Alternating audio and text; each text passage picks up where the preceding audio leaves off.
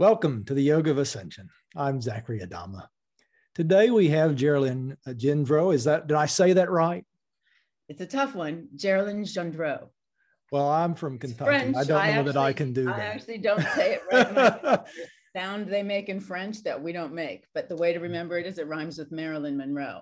Okay. There you go. Well, Geralyn. No, in Kentucky, we also call Louisville, Louisville. So, and we have a city called Versailles, which is spelled like Versailles. Being from Kentucky, we have an interesting relationship with the French language.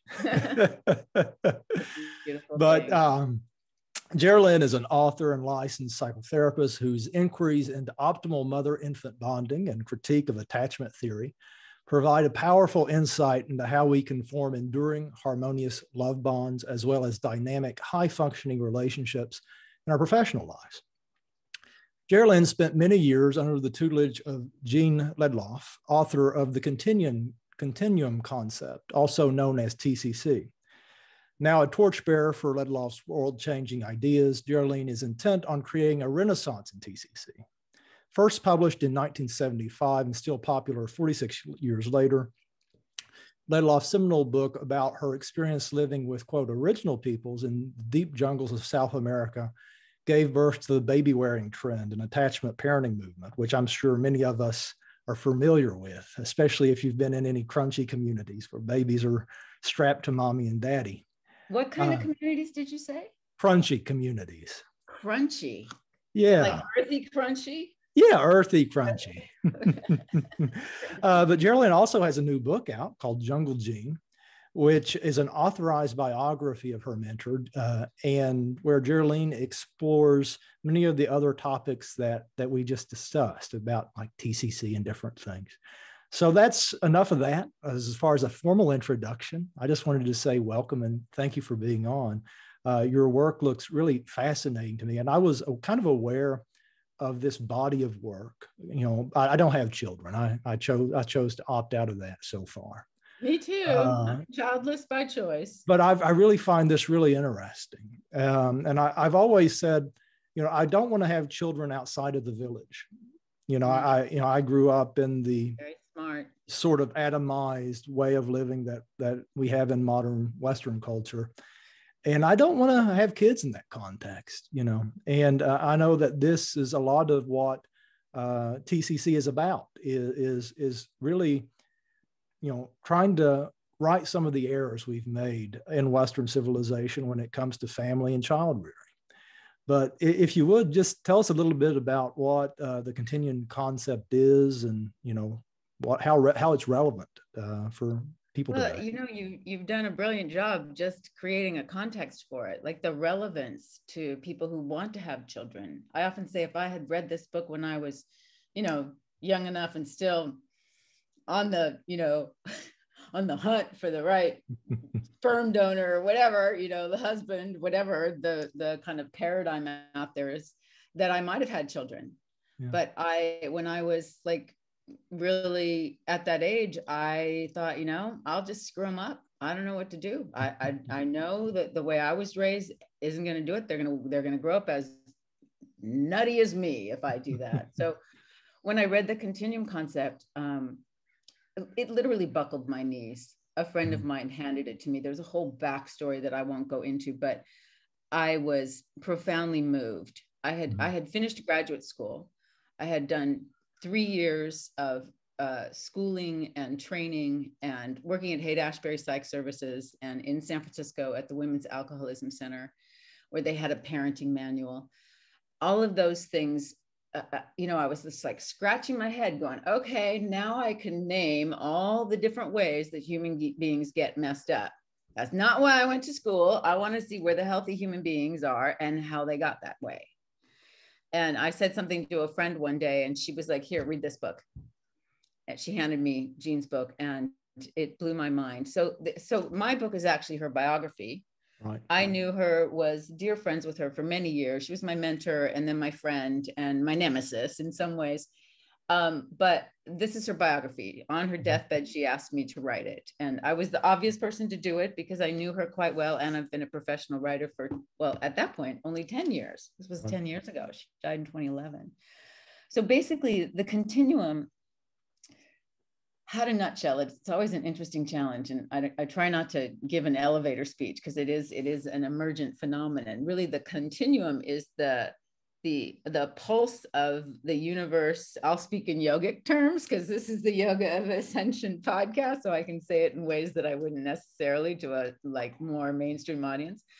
But you know, we know from yogic teachings that the universe is lila. You know, it's made of this essential stuff. I read something in your description about love is love. You know, like what we are is love. Peace is your birthright. You know, I have 3 of those too that are very similar. So we'll get there. But so the continuum is the biological evolutionary continuum of the innate expectations that we're born with. So we were shaped by this force we call evolution. So the universe is always expanding. What we are grew along these specific lines that were more or less governed by the evolutionary process itself. So there's an emergent phenomenon called a human being that derives from 7 million years of hominid evolution. And basically the whole thing is like, you can't argue with evolution. You can try. I think it's Katie, Byron Katie. She says, you can argue with reality, but you're going to lose. You're going to lose, but only 100% of the time. And the same is true of evolution. You can argue with evolution if you want, but you're going to lose 100% of the time. Yeah. And the most stark, so that's the continuum concept, the way it gets translated into the baby wearing trend. And this became a child rearing classic. Her book became a child rearing classic. She wasn't writing a child rearing classic. She wasn't a mom. She didn't want kids. Well, she didn't not want kids, but that wasn't what she wrote the book about. She wrote the book about her experience of noticing that these people knew something about human nature we didn't. That they had an understanding of what we truly are and what we can be. This is completely missing in Western society. So she had a very, very unique perspective. Yeah. And I actually, in January of 2020, before the world went crazy, went down to Peru and sat in with ayahuasca for a couple of weeks. And we got to visit some of the villages, the indigenous villages there. And it was just amazing. You know, you just seeing gangs of children running around, playing, smiling, just so free and happy. And you know, they were materially, quote, you know, poor by Western modern standards, but the joy, the contentment, and the connection that was just everywhere was palpable. And you know, I saw so many happy faces there amidst what would be considered material poverty. Yes. And then as soon as I got back into the States, I saw all this tightness, all this restlessness, this busyness, this unhappiness, this disconnectedness. And I listened to a few interviews that you've done now. And apparently one of the things that Jean talked about was the armoring of the Westerner. Yeah. How we go through life so emotionally armored. So, you know, not wanting to make eye contact with one another, not wanting to connect with one another. And I was wondering if you could talk a little bit about that, because I think that's a really fascinating It is. You know, what I actually want to do is I'm distracted because I'm pulling up the manuscript. I did a book release party yesterday, and I had the horrible, when I've gone to book readings and I see the author like going through the pages, I'm like, what? Like, why do you do that? I was doing that yesterday because I had them all tagged, but they got ripped up. But the beautiful thing is when I have the manuscript up here, I can just do it. So yes, she had a very similar experience to what you had. Like she saw that these people whose lives were so simple, but joy was their natural state. Yeah. So they didn't generosity. Yes. Yes. There are so many stories in here. I just want to see if I can find this one. it's exactly what you're saying. The New Yorkers, well, I'm just going to read you this little bit because it's what I landed on. It's like, open the book and read what's there. Okay. So this is one of the ways that we can see how starkly different their society, their contextual reality, their expectations of themselves are so profoundly different than ours. And it's part of why I like to share these stories, is because they kind of shake people a little bit. Like your experience in South America, seeing those children would startle something in you. Like, whoa, that's a Homo sapien. I'm a Homo sapien. How come that was Jean's question. She was like, how come they're having such a very good time with the very human nature that is giving us such a hard time? Like, what is it about? And it's really the way they live and the way, this is what they are what she would call continuum correct. The information they got is correct for optimal development. Now, we get information too, but it's obviously not for optimal development. Thus, all the neurotic, the different forms of, thus the DSM, we've got all these forms of neurosis. So I'm going to just read this a little bit. One example of the Aquana way piqued her interest early on. These tribal people never displayed even a smidgen of boredom. Imagine that. Unquestioned by them. They don't even have iPhones. They were, yeah, well, okay. You make a good point. No, they did not have iPhones. But how many people do you know are on their iPhone because they're bored? Yeah. We get on our iPhones for any number of reasons. Sometimes it's just because we're so uncomfortable in our skin that it gives us something to do. I believe they call it perpetual partial inattention, I think, is the clinical name. I like that. I'm writing that now. Yeah, that was coined back in the 90s. Yeah. God, that's beautiful. Yeah, it was a tech writer. Don't get me started. Don't get me started. We could have a whole conversation about that. It was this idea that our technology, our modern technology, keeps us in a state of perpetual partial inattention, that we're always seeking to be a live node on the network to send and receive information. And we're never fully present for anything, including our own lives. Perpetual partial inattention. Yeah. That's a good one. Okay, well, let's go back. I'm sorry to interrupt you. It's fine. I like those kind of interruptions. Interrupt me anytime with a good new phrase that I can run off with.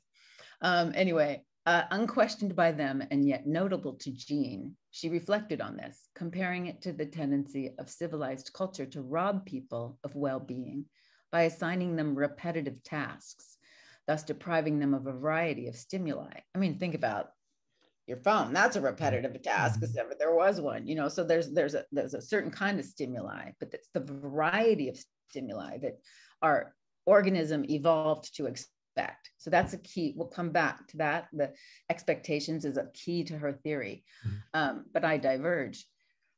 So, for example, factory workers must ignore the discomfort of boredom and quash their urge to alter their focus if they want to keep their job. In contrast, the Yakwana respect the limits of their attention and answer the signal to do something else long before boredom disturbs their state of well-being. Jobs that we would consider humdrum, such as making a manioc grater by hammering rows of sharp metal bits onto a board, are turned into an art project. Instead of a monotonous pattern of row after horizontal row, the women begin with a diamond pattern, then work inward, filling in the diamond until the pattern disappears.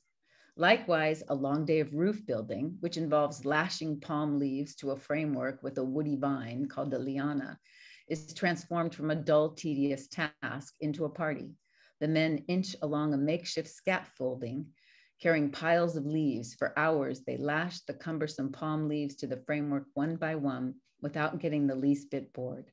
Often they invite men from the neighboring village to help and serve a special drink made of fermented manioc that keeps everyone a wee bit tipsy. So, what is the thing that you say in your, is it joy? You say joy is? Joy is your true nature. I don't remember. Yes, your true nature. Joy is your true nature, I think. Yes. Yeah, that's one of my three, is joy is our natural state. Yeah. But we live in a society that doesn't instill that in us as the baseline. And therefore, we're always looking for satisfaction somewhere.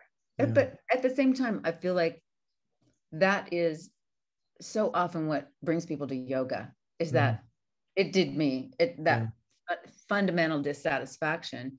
And if you're not getting it from your phone and all the other external stimuli, at some point, you have to look somewhere else for it. Yeah. And fortunately, we have these eternal, you know, we have these wisdom traditions that bring us there. Yeah. And we've exiled play from our daily lives, except we put it on the periphery. You know, yes. We work hard and we play, or we play hard. We don't do both. Yeah. And so play ends up manifesting in some sort of pathological and neurotic ways, binge drinking, recreational drug abuse, and just different things. But yeah, we exiled play. That's a good phrase too. You're good with words. We exiled play. Yeah, we excised it from our work lives. Because serious people don't play, or they don't play, or we're down. It's down to business. We got to get serious now. Exactly. Yeah. And I think so much of that is to do with we do shit we don't want to do all day long. And if we paid too much attention to our authentic desire, we wouldn't want to do it. Exactly. And that kind of brings me to thinking about where we're at right now post-COVID, with so many people quitting their jobs, and they just don't want to do it anymore. It's interesting how that was a pattern interrupt in many ways. Yeah. And people who got to work from home. Yeah. And then businesses who realized, wow, they're more productive working from home. Yeah. San Francisco, there's a lot of empty apartments. The rents are going down. That's unheard of, because so many people discovered work from home. Right. Where you could incorporate a little play into your day. Exactly. Exactly. Or do the laundry while you're on a Zoom call and you don't actually need to be on video. I've done, I'm folding my laundry while I'm on the call to catch what I need to catch. But it's and that's not so much multitasking as just allowing a more natural flow and the playfulness into the everyday life. Yeah. Well, I know for the last year and a half, I'm a lawyer by profession, and I've been doing Zoom court for the last year and a half, and we're finally going back to in-person court, and people were starting to go back to the office and things like that. And I had in-person court the first time a few weeks ago, and I had to put on my suit and tie, which is so uncomfortable. And I had to go to the courthouse, be there at a certain time, find parking, go through a metal detector where you take off, your belt and different things, and they wand you. And finally I get to the courtroom and I sit down, and I just energetically very stressed from it. And I was like, and I've recognized, I've looked at some of the videos I started doing pre-COVID and some of the post and, now current videos. And there's just this layer of armoring that was present in the older videos that this break from, that COVID has blessed me with, of being at home more, not being around so many different people, not going to stressful situations like court all the time, has allowed me to soften in a really profound way. And now that I go back into the world and going back to some of those old routines, and sitting in a desk for 8 to 10 hours a day, I'm noticing how stressful the status quo was, how unsustainable it was, how it disconnected me from my humanity in important ways just to survive it. Yes. And that's sort of modern culture and civilization in a nutshell, is you're burning the candle at both ends all the time. And you're overstimulated all the time. And you just don't get the luxury of being soft, because you're just trying to survive. Yeah. And that's something else I noticed when I was in Peru with the indigenous peoples, that quality of relaxation, that quality of ease, of abundance. Yeah. And, they weren't armored. You know, you could look into their eyes, you know, whether there's an old woman or a child, and they were guileless. Yeah. And it was open and just honest and present in ways that I don't see when I come back to the States, or you know, and that may have been a little bit of a tangent, but it also is something else that I think that Jean talked about. Oh, absolutely. That was the experience that she had. The stark contrast compelled her to look at why and what is it about our society. And you know, what her book became so known for really was addressing that alienation, that place where we separate from our true nature, from our joy, as a result of Western obstetrics and gynecology. And now things have changed a lot since she was an infant, and since I was an infant. Your generation had the benefit, largely, most of y'all, I'm assuming you're at least 20 years younger than me. Yeah, I'm 35. Oh my goodness, you're more than 20 years younger than me. Oh, I just dated myself. Anyway, I wanted to know, by the way, what kind of law are you practicing? Are you a litigator? A commercial litigator. You're a commercial litigator. That's intense. Yeah, it can be. It can be. I deal with some intense personalities. Yeah, I bet. Some really big egos and really unhappy people.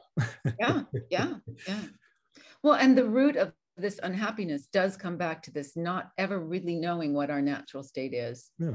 And when an infant is not held next to its mother's body, here's the thing that's really,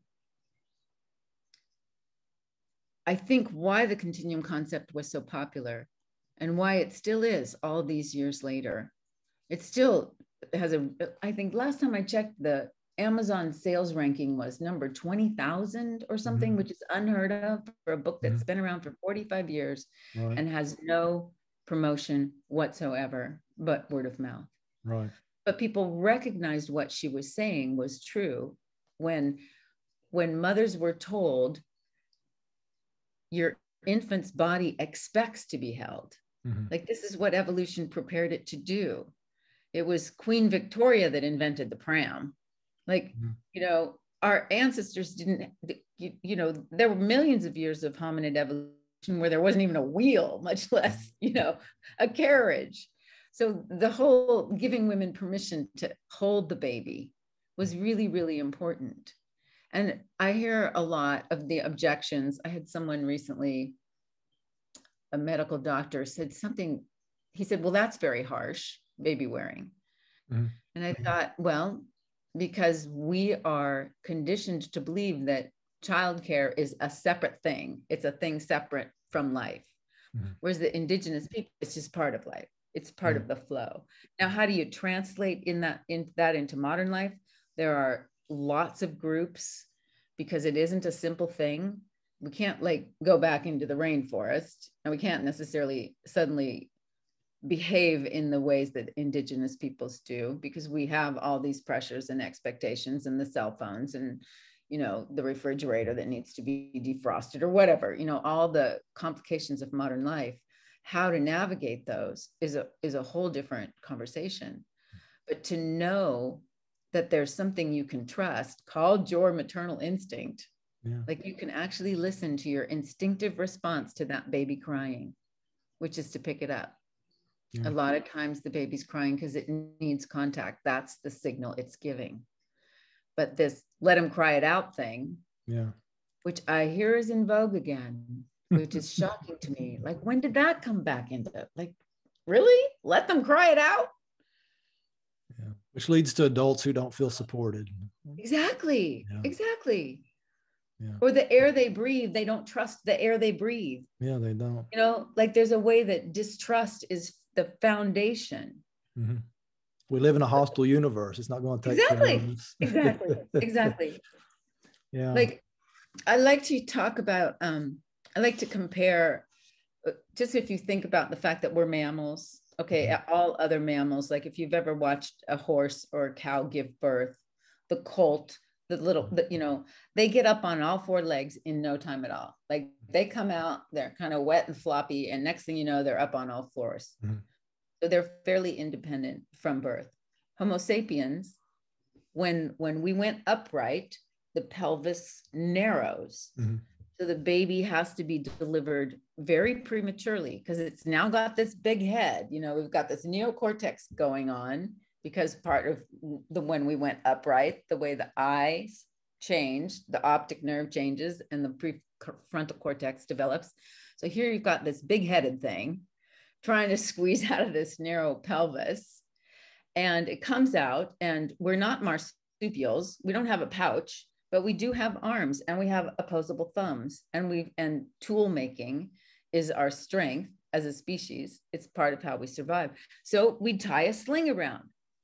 So the baby goes from being inside mommy's body to on mommy's body and stays there for 6 to 9 months. In Bali's a continuum intact culture, and they have a ceremony at 6 months when the baby's feet hit the earth for the first time. It's beautiful. Because they understand the biological evolutionary reality of that dependency. And the interesting thing is that when people's dependency needs, very authentic, genuine dependency needs are met, they can naturally become independent as a natural developmental stage. But we rob ourselves of that. Yeah. Because they feel support. You have to really feel supported, I think, psychologically, in order to be able to make that transition to true independence. Absolutely. I think if you, like many of us have, we're born into this situation where, like in the United States, we don't have paid parental leave. So mothers have to go back to work almost immediately. Yes. And so children, they're with relatives, or maybe they're in some sort of daycare or something. But they're taken from their mother within weeks of being born often. Mm-hmm. And so we have generations now of people who have been taken from their mothers weeks, if not sooner, from being born. And so they're going to go through life with this fundamental sense that I'm not supported, that I live in a hostile universe, that I got to take care of myself, that nobody else is going to. And so we that puts us automatically into an armored sort of defensive posture, I think, that just continues through life. And when you start out that way and you try to be, independent, quote, independent, form some sort of independence, you, I think, end up doing it with a certain amount of ferocity that's trying to hide the fear that I'm not supported. This universe is hostile and out to get me. And so I think it starts life off on this note of fear and lack of trust. And it's incredibly sad. I have friends that they've had children in recent years, and they're back to work within weeks or months, and have very little time to spend with the baby.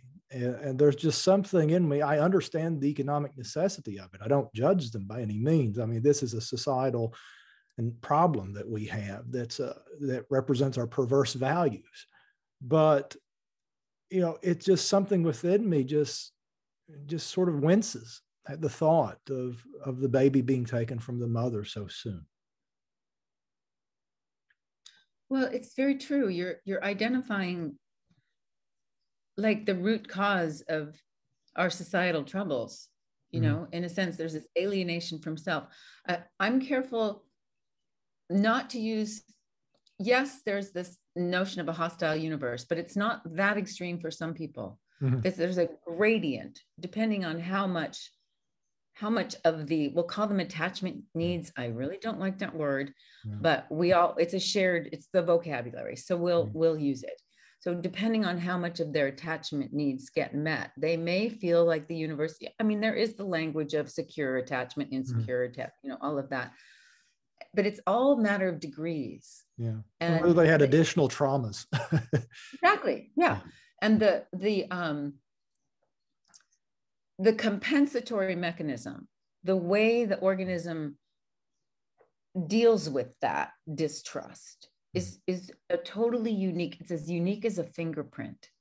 That's the crime behind the DSM, is we assign it a name, and then we think we have a treatment modality. Now, not to undermine treatment any more than you want to undermine the law, but there is something so very personal about how we deal with this stress of not getting our biological evolutionary expectations met. So there's a dance, because, and again, I bring this back to yoga, because yoga was my healing path for quite a long time. I'm more into Tai Chi now and just meditation, because at my age, everything doesn't stretch the way I used to. I always say I used to do show off yoga. That was my method, show off, because I have like hypermobile joints and I could do like crazy stuff that most human bodies don't do. And now I'm paying the price for it. It's called ligaments problems. But anyway, I think it's important to hold a frame of reference from where we are now, that it's all perfect. Mm-hmm. And that's what I love about Gabor Mate's work, that he just did the on trauma, what was it called? Something like The Beauty of Trauma or something there. Yeah. I can't remember it, but very beautiful that is now being talked about so openly. Trauma is really coming out of the closet. Yeah. And I think that documentary, I think that it was the Science and Non-Duality, Science and Non-Duality people did. Yeah. Really, like, trauma has suddenly gone from like nobody wants to talk about it to it's on everybody's mind. Not everybody, let's face it, but I think there were like 40,000 people in the Facebook group in a matter of a week. When does that happen? Yeah, it's, the traditional psychology, Western psychology, it's a pathology model, yes, exactly. You have you look up your symptoms and here's your treatment, but you still going to carry that identity around. And like most of Western medicine, we're not really talking about a cure. We're talking about coping with the symptoms. And we just assume that the pathology itself is immutable, and that we're just going to try to manage the symptoms. I do also energy healing. That's something that I do as part of my offerings with people. And, I go through the energy body, the chakras and different things. And you can sense and see where these bioenergetic blockages build up in the body that are basically just stuck memories. I mean, ultimately, that's what it is. It's a stuck memory in the body. And if you bring enough breath, awareness, and light to it, you can dissolve it. I talk to people, I say, by the time we're done doing this healing work, you're not going to really remember the trauma. Or it's going to go from being like a 3D printed full color HD image to a black and white image that doesn't hold any emotional charge. And that's when you know that you've really gotten healed, is it's lost its emotional charge. There's no push, there's no pull, it just is. And I've worked through some really traumatic things with people. They've gone through the psychotherapy, they've done all this, that, they've talked about it, they've looked at it from the Freudian perspective and all the perspectives. And it still keeps bubbling up into their mind as a thing that they continually think about, that shapes their behavior and who they are in the world. Yeah. But then when we get down into the energy body and start dissolving the bioenergetic meme that is stuck there and on replay, all of a sudden the mind's getting calmer. All of a sudden they're not thinking about it anymore. All of a sudden it's not shaping their decisions and it's not shaping their reality. And it's a different model. It's a different model of healing than what we traditionally have. Yeah. It's very it's a beautiful thing to watch all this. When I was in graduate school, now they call it the positive psychology movement, or now there's like a positive psychology courses at Berkeley. But what you were saying that's just so beautiful about this, the way that it can dissolve. I love the way you articulated it. I always say that you go from, whether you call it a belief or a trauma, you go from it having you to you having it. Yeah. So like it has me until the implicit memory, the implicit experience becomes explicit and you see it. And whether that happens through energy work, I'm with you. I think talk therapy is very limited, but more and more talk therapists are trained in the energetics, you know, and to be able to read the body. So I always suggest to people when they're thinking about doing therapy to really look for somebody who has a diverse, you know, portfolio, basically, because you have to be able to work at multiple levels. Talk therapy is very, very limited. It's part of why most people don't want to talk about the hard stuff. They don't. Yeah. There's too much And trauma around it. Yeah. There's a lot of trauma around it. And so I'll just mention this. There's a subplot in the book about this thing called the blind spot. That's a name I gave it. And Jean and I talked about it quite a lot, because there is a way that sometimes even energy healing, well, I think very advanced practitioners can dissolve. I like the word dissolve. I did some work with Bruce Kumar Francis, who's a Taoist energy master, really. And I was his editor on a book called Taoist Sex Meditation. And he was talking about dissolving. He kept talking about dissolving, because it's not the fire method of Taoism. It's the water method. It's an ancient tradition that got lost. And he received the lineage from an ancient Taoist sage. It's quite a story. It was a little unbelievable, but once I experienced his energy work, I was like, oh my goodness, the big kahuna here. But I remember when he kept saying dissolving, and I was like, what do you mean dissolving? Like, I could not wrap my head around what that meant, dissolving. So I find it very interesting that you used that term. I think that these things, like you used the word meme, I think these things are hidden until they're not, and then they spread through culture. And this is what gives me a tremendous amount of hope when we're looking down the abyss of extinction, you know, extreme weather events, all the stuff that's going on. It's like, wow, maybe this really is the end. But at the same time, there's this other thing going on. There's this emergent phenomenon that is the healing forces, the healing powers that are at play, and the ways that we're understanding and transforming our realities through these practices. And you know, I envy you going to Peru. What was that like? My God, I want to interview you about your Peru experience. Well, did you wander down there on your own, or? I went by myself. I felt called to go. You know, I'd never, my path has been Kriya Yoga, you know, and that's Yogananda, right? Yogananda. Yeah. That's been my path for almost 10 years now.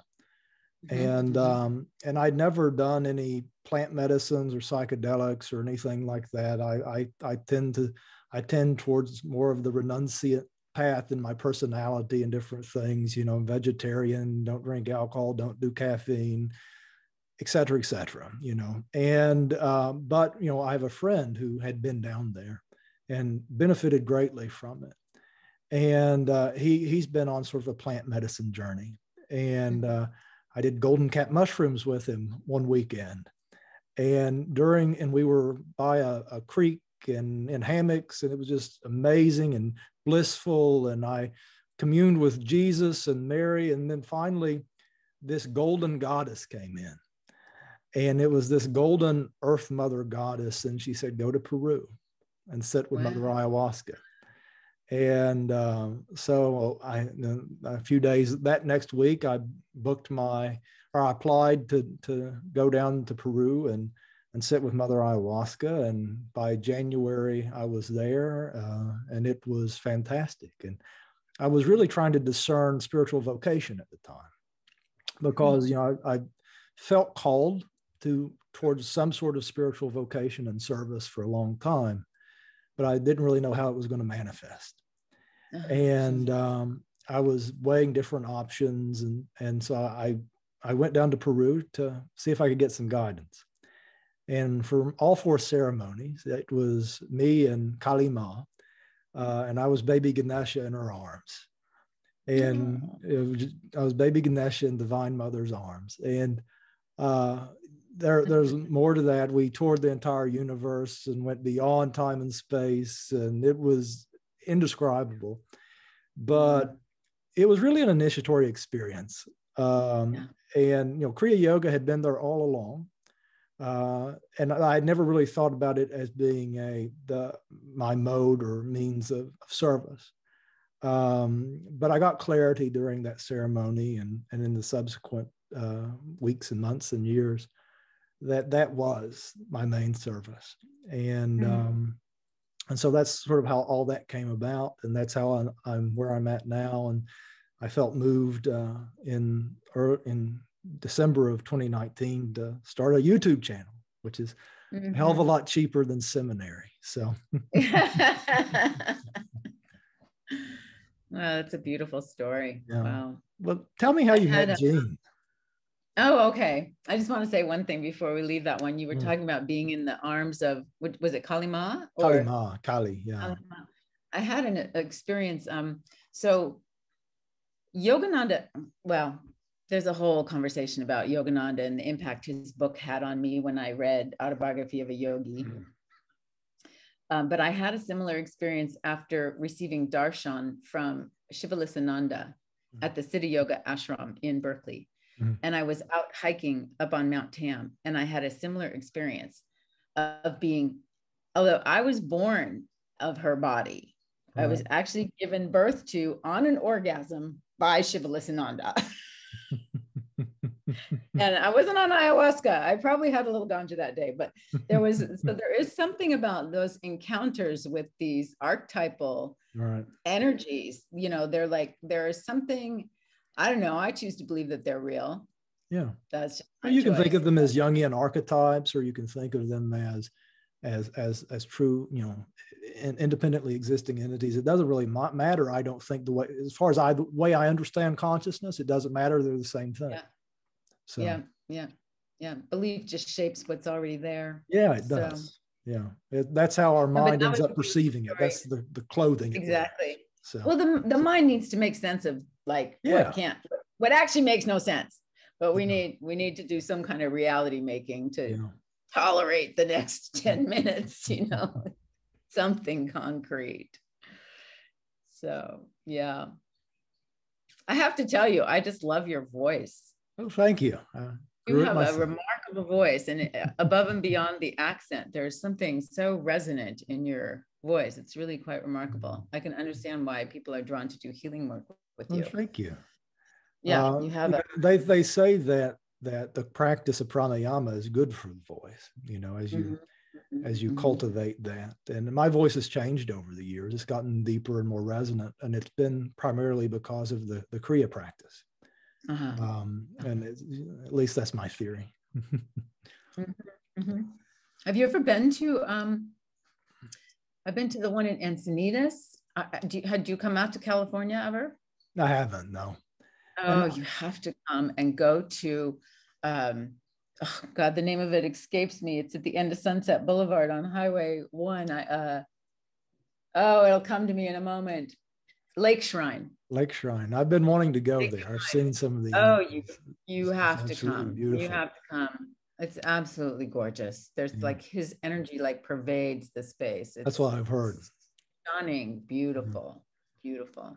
Yeah, he built some beautiful sacred spaces. That's something that's sort of a passion of mine. I think it's something we're called to do, and that's part of the collective healing. Is reclaiming the sacred and learning how to create sacred spaces again. And because when you build a place like that, continue and have people there that spiritually empower it through their own practice, I mean, you create this vortex of it is a vortex. Or you can, if you want to think of it in terms of morphogenic field, it creates this new resonance in the collective that creates opportunities for healing and growth and evolution and to light the spiritual fire within people who it may not yet be lit. Yeah. You're just totally speaking my language. Yeah.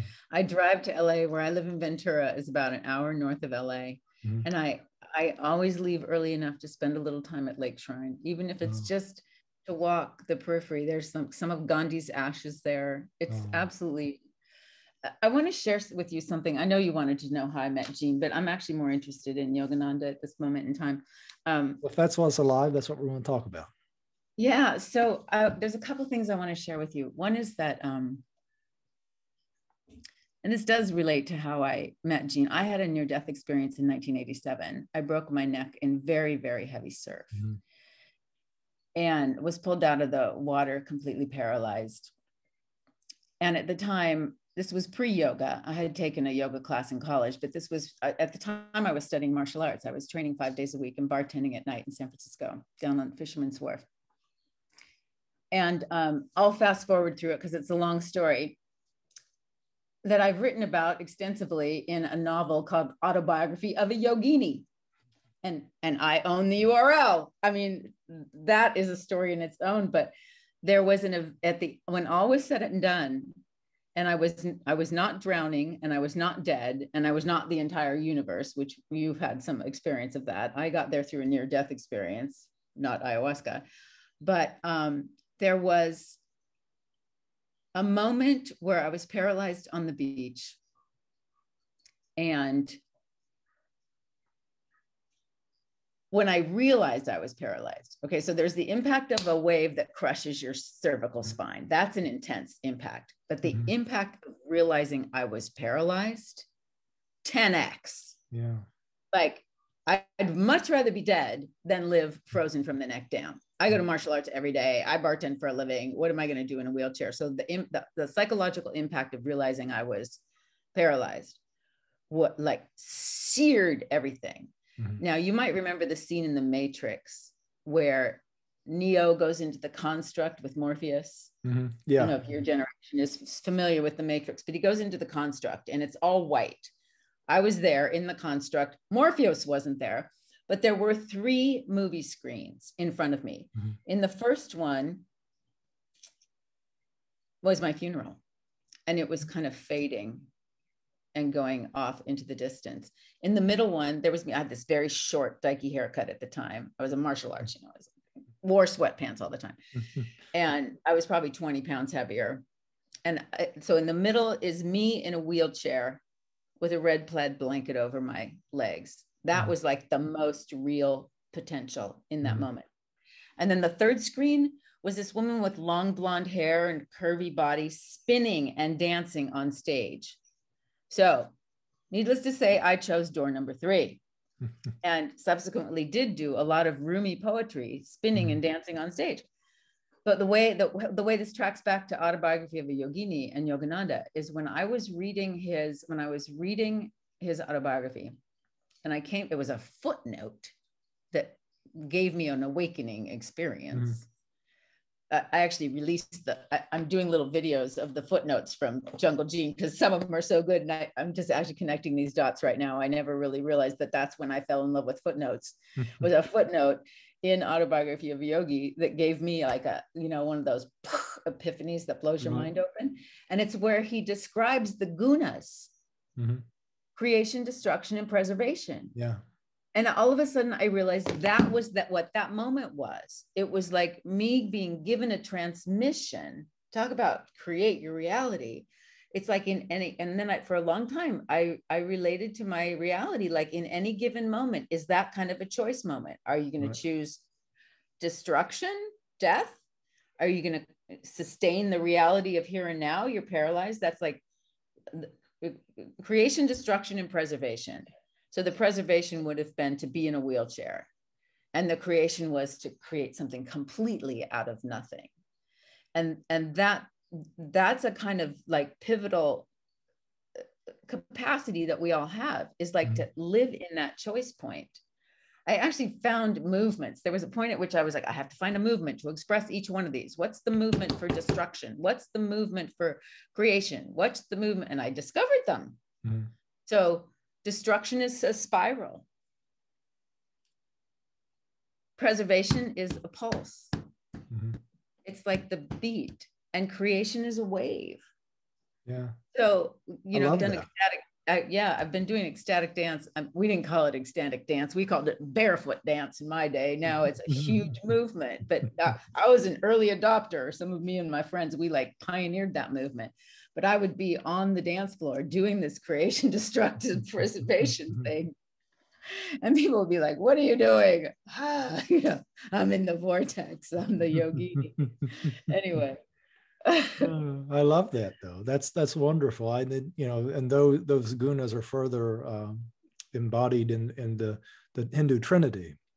You know, you have Brahman, Shiva, Vishnu, Shiva. I always get them mixed up. What is Brahman's the sustainer, right? Brahman is the creator, and Shiva is the destroyer. The destroyer. Vishnu is the preserver. And Vishnu is the sustainer. Okay. Yeah.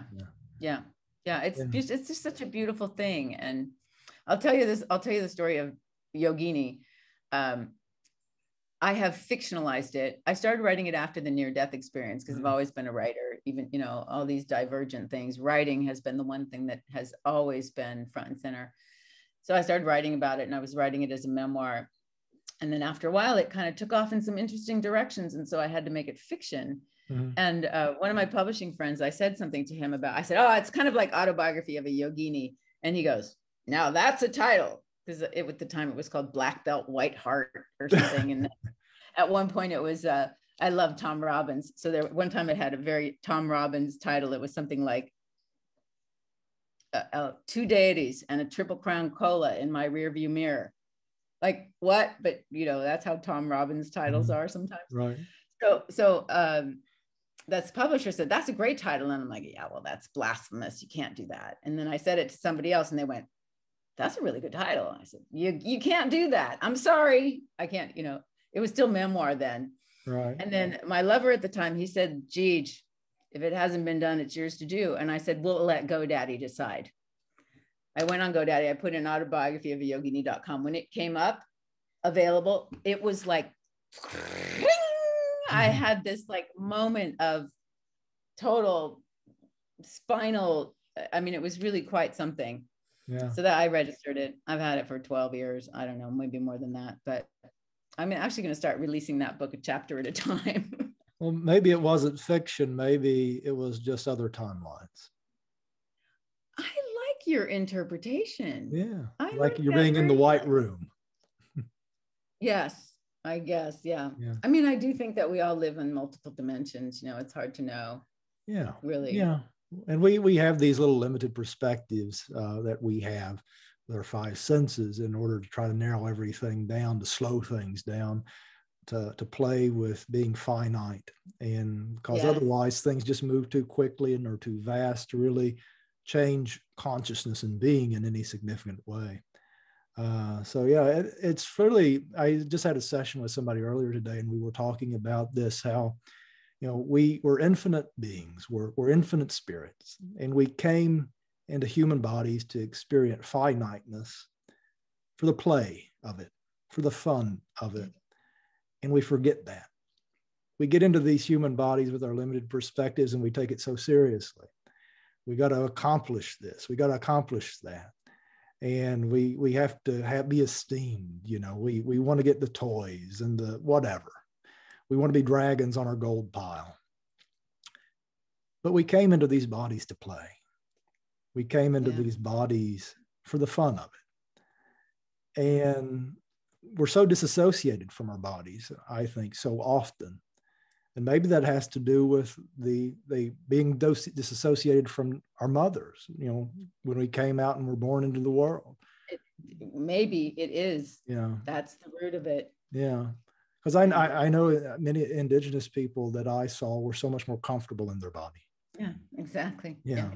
Yeah. They're comfortable in their body, comfortable in their sexuality. And it was just, you know, a different thing. And, but yeah, I know that, you know, I don't mean to talk down Westerners. I'm a Westerner, I have a Western body, but living in the mind rather than the body seems to be a recurring theme in our culture.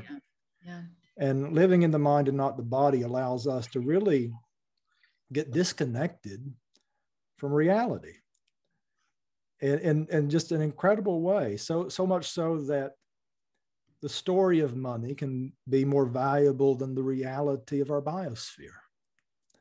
Absolutely. And it's just a story, but we're so stuck in our head and so disassociated from our body that the story is stronger than the physical reality. Yeah. And it's just such an amazing and sad thing. But that's why I always talk about embodied spirituality. Because, and with Kriya Yoga in particular, you're going through the body. You go through every chakra, and if the Kundalini energy can't flow smoothly through all the chakras, you're not doing it right, or you got to keep doing your kriyas. We have to be able to operate effectively at every plane of reality, and as you get more pure and become a hollow reed, so to speak, where you're just God in movement, God doing, spirit moving, you don't take the stories too seriously.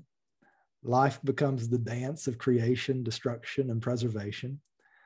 And you can laugh through all of it. You can laugh when you're in destruction mode. You can laugh when you're in preservation mode and creation mode. And it doesn't matter. It's all play. It's all lila. Got to be careful, though. You don't get arrested. Yeah, even that's play, right? I was in a state once of what you're talking about, where it was very ecstatic. Oh my goodness, it's 5 o'clock already. I'll just share this one thing. The expansiveness of what you're talking about. I love how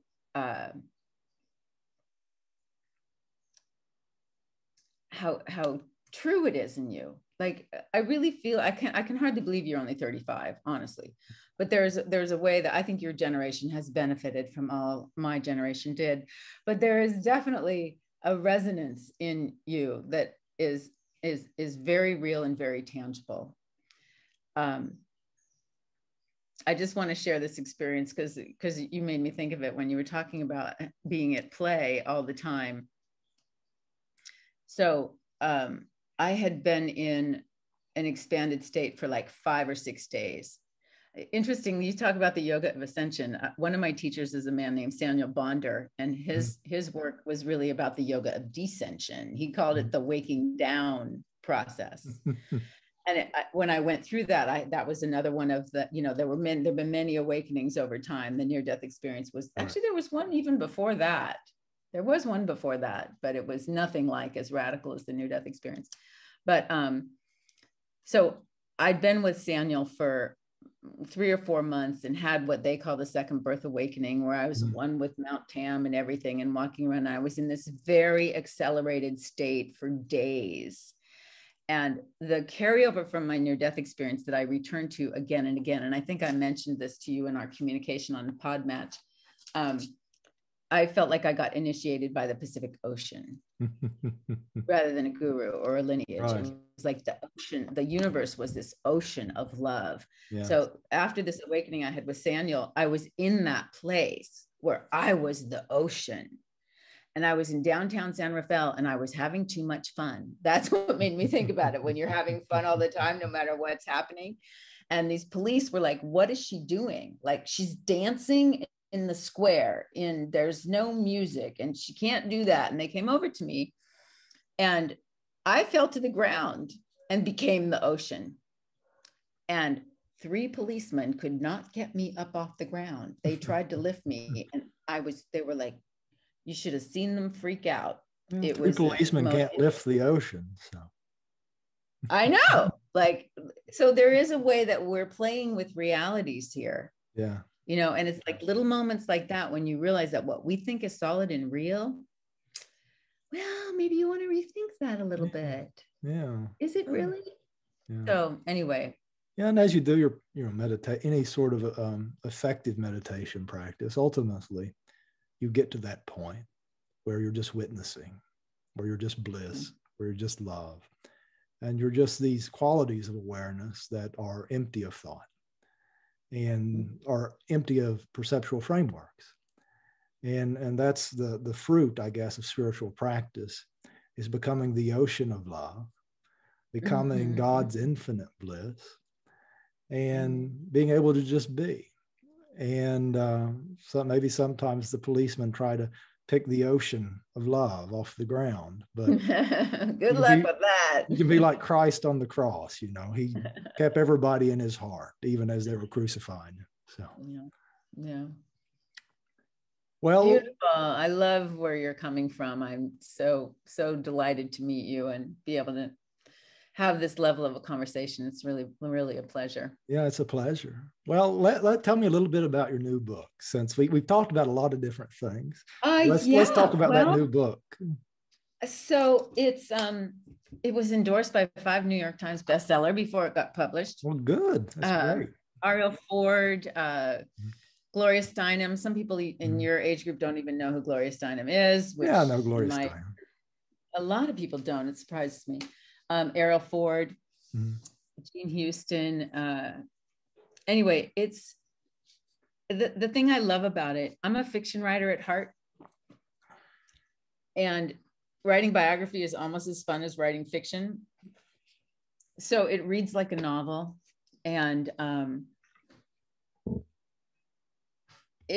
I think it's going to have a big impact on the world the way Jean's book did, because it's bringing her ideas back to life again, bringing them back into the public eye. So I have a website called junglejean.com. It couldn't be easier to remember, much easier than trying to spell my name.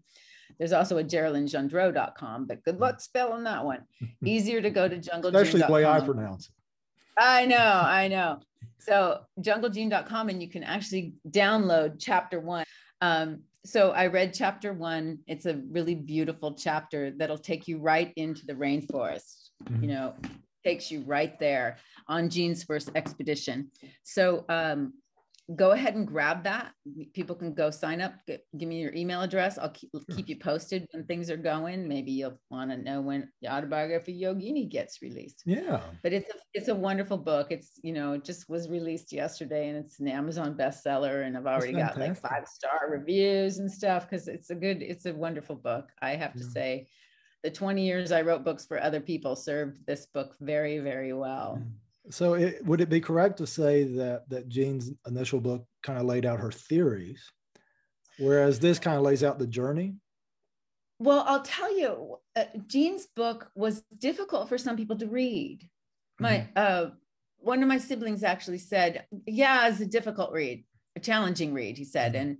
And so he listened to me talk about it, but it's a treatise on human nature, really. Right. So it's very philosophical. She's old school, like people that write paragraph long sentences. We don't do that anymore, you know. People are used Lots to of semicolons. So it is a dense read, right? Whereas this is like reading a novel. It grabs you by the scruff of the neck and drags you right into the story. So it's easier to read in that sense, and it still lays out her theory. I think, you know, people would want to read both, but this is probably going to be easier to read. They'll get the basic ideas, and then they'll want to go read the continuum concept. There's a beautiful pairing there.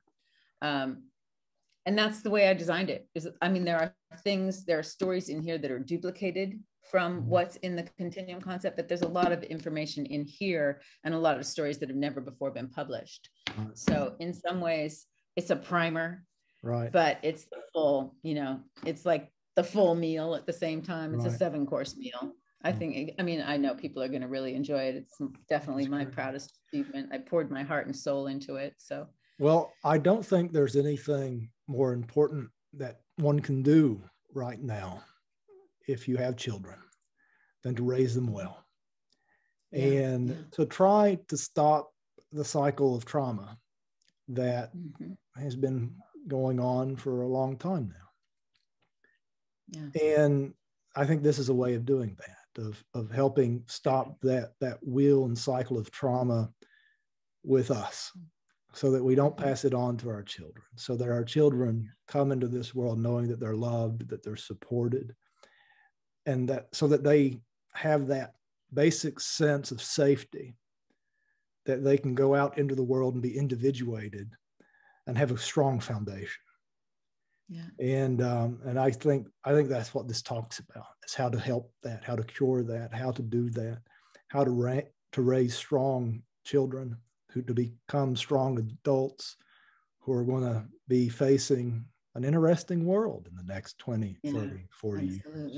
It's going to take heroes, and heroes need loving mothers. Yeah. Yeah. Yeah. All right. It's been a pleasure. I'll talk to you later. Until next time, everybody, on Yoga of Ascension, be peaceful, loving, and fearless. I love you, and have a good day.